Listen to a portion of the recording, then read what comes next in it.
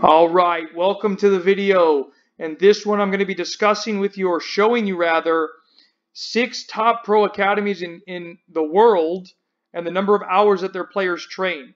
Now this is just segmented training from their club. This does not include anything like games, scrimmages, extra training that they do.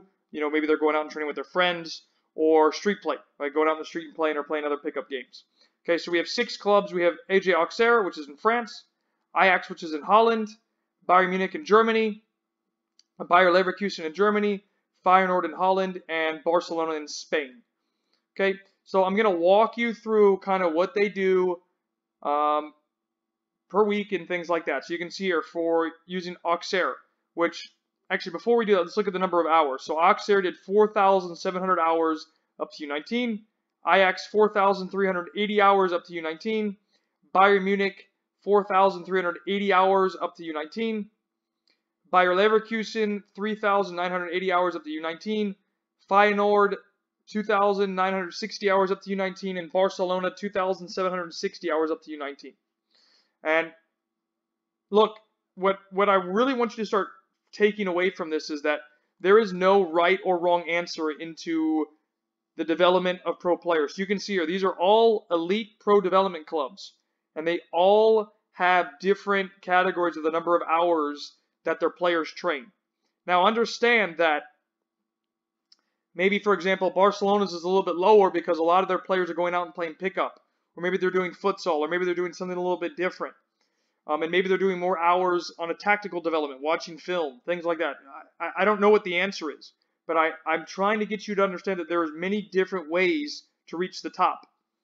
And it's trying to develop that circumstance, but you need to be mindful that if you're going to reach the top, it's going to take a lot of hard work, because you can see here from U9 to U11 at AJ Auxerre, or U9 to U12 at Ajax, or U11 to U13 at Bayern Munich.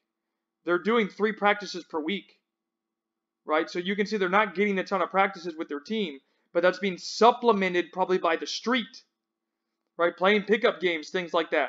So they have a different type of culture that we don't have in this moment. But it's just a mindful thing that I want you to think about and take in. So you can see we're looking at Bayer Leverkusen, Feyenoord, and Barcelona. Again, look at their practice sessions per week. 2, it's all here, 2, 5, and 5. 2, 3, 4. 2, 4, 3, 4, 5. All the hours are right here for all the clubs that you can see. And it just gives you hopefully an understanding of what these clubs are doing, and that it's not an unlimited amount. There's only so much that a player can train. There's a periodization that goes into this, but just to give you some ideas about it. You can even see here with Bayern Munich, they added schooling into their system, so you can see school sessions.